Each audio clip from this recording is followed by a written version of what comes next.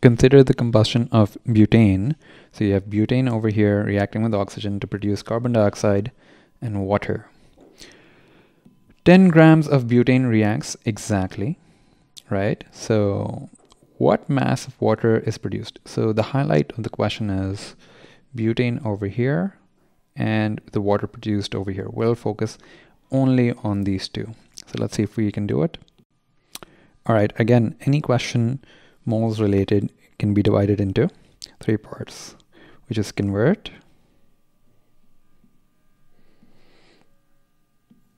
apply ratios,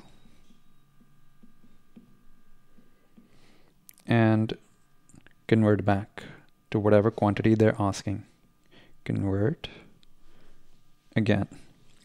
So first we need to find out the moles of butane over here. Butane is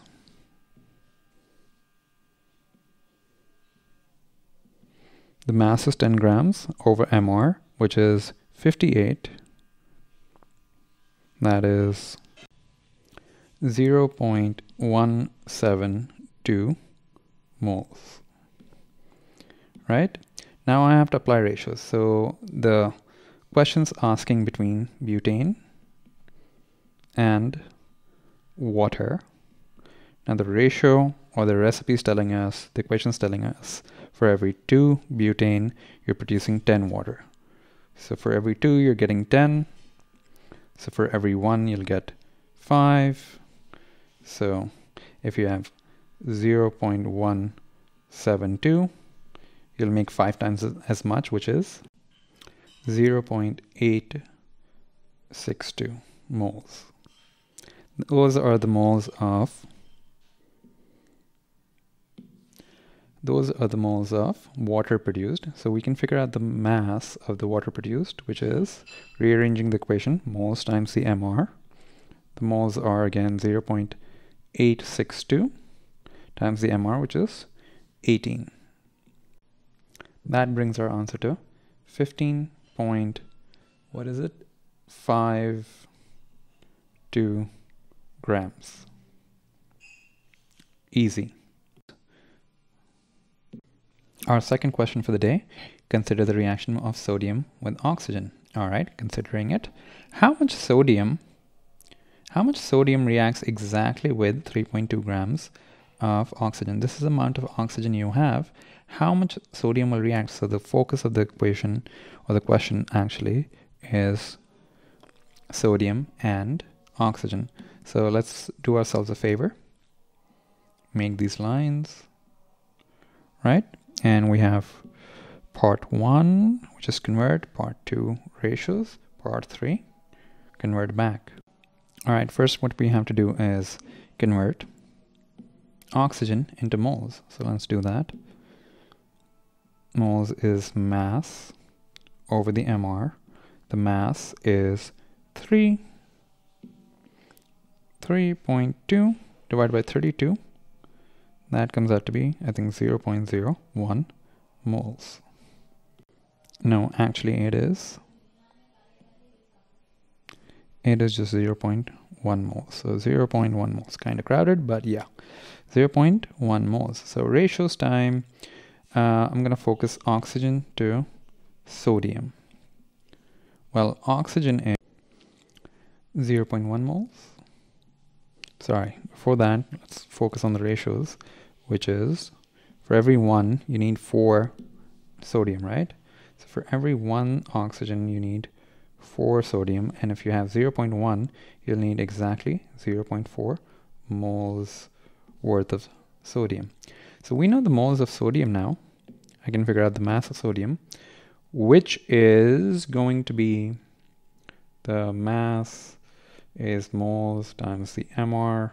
Moles is 0.4 times the mR for sodium is 23.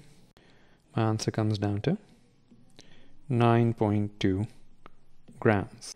Part B of the question is asking, what is the mass of Na2O that is produced? So what is the mass of this produced? So we've done most of the work. We figured out the moles of this thing. So can we figure out the moles of Na2? Just applying ratios, because we already know the moles of oxygen, because we're comparing it with oxygen and sodium oxide, then we can figure out the, what do you call it? The mass of that sodium oxide, because they're asking for the mass. So let's do that a little lower.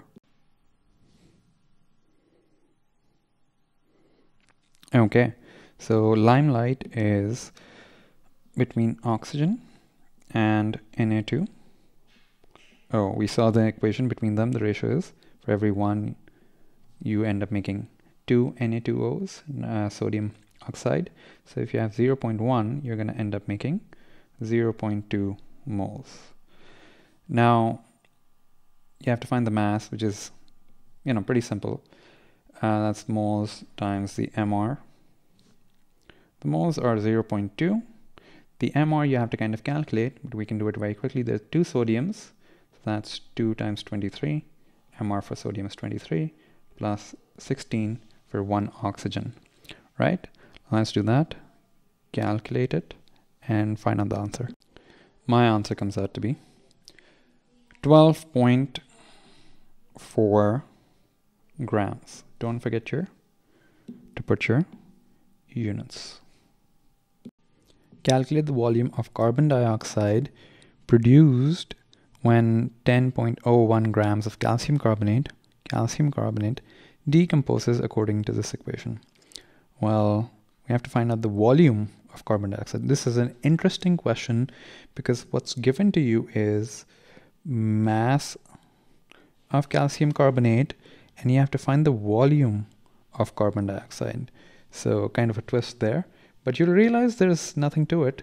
If you can do volume questions and mass questions, you can simply just do it. So let's figure out the moles of calcium carbonate, which is going to be the mass of calcium carbonate divided by the MR, which is 100, and you get 0.1001 moles. Now you have to apply ratios, and clearly we can see the ratio is 1 to 1. Don't have to do anything fancy. It's still 0.001. So right now, normally we'd use mass over MR equation, but we have to find the volume.